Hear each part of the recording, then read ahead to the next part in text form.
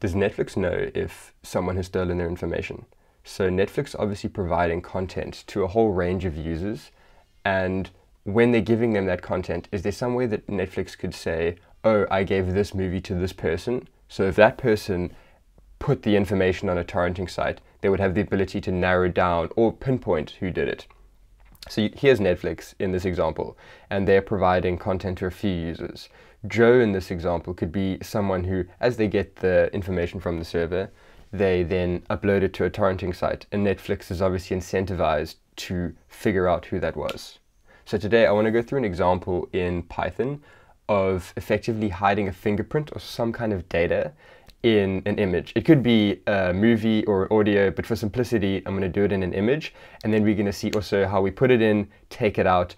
Okay, so to fingerprint our images, the first thing we need to do is we need to figure out, we have some data, and we need to encode that into numbers, because images are made of 3 different layers, and the pixel intensities are by numbers. So the first thing we do is we take our text, and then using some simple algorithm, we say, given this text, these are the numbers.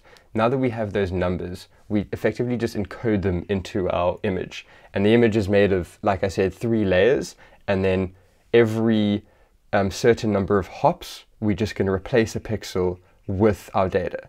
And the certain number of hops is going to be our secret key that only Netflix in this case are going to know. So they're going to know at 500 hops or at 20 hops as our first piece of data, and then at 80 hops is our second piece of data, and then they'll be able to extract the key out.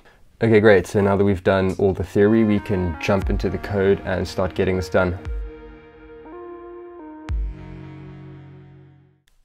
So the first step is to transform the letters into numbers, and that's going to be done by this encoder dictionary.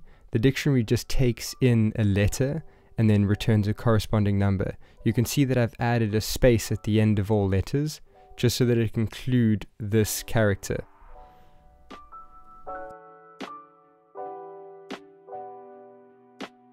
And then this is just our message encoded into the format.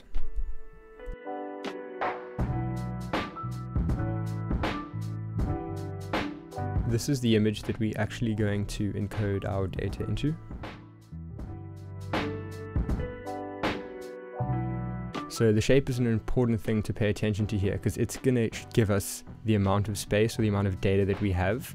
So the first 2 values are the height and the width, and then the third value is the red, green, and blue.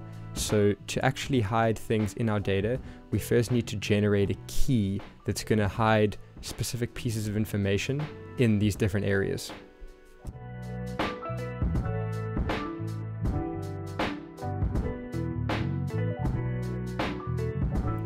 So here I've generated that key, and the key is just random numbers that only Netflix or whichever content provider is going to keep, so that they know where to find the data in the end. So I'm just going to copy this in, and then we can use this to encode our data into the image.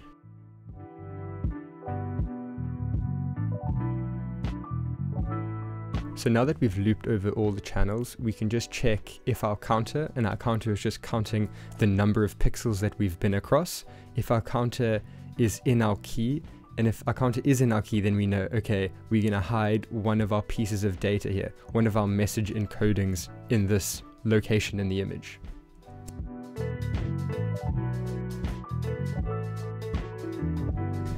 And there we have it. That is our data encoded in our message. So what Netflix would need to do now is they would just generate a unique key for each individual, or they could just change the text, but some way to uniquely identify. On the fly, they would send out this image to one person with this encoding, this image to that person with that encoding, and then after the fact, they'd be able to figure out where their data went. So to continue this example, I'm now going to extract the data from this same image so we can see how it would actually work. And it's pretty much just the reverse of what we've done. So fairly simple.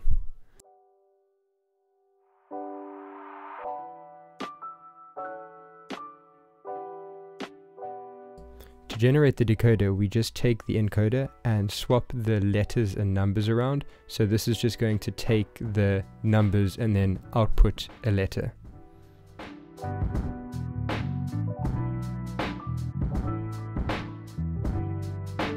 So we're taking our data out of the image again if our counter is in the key. So this is just the reverse of what we did earlier.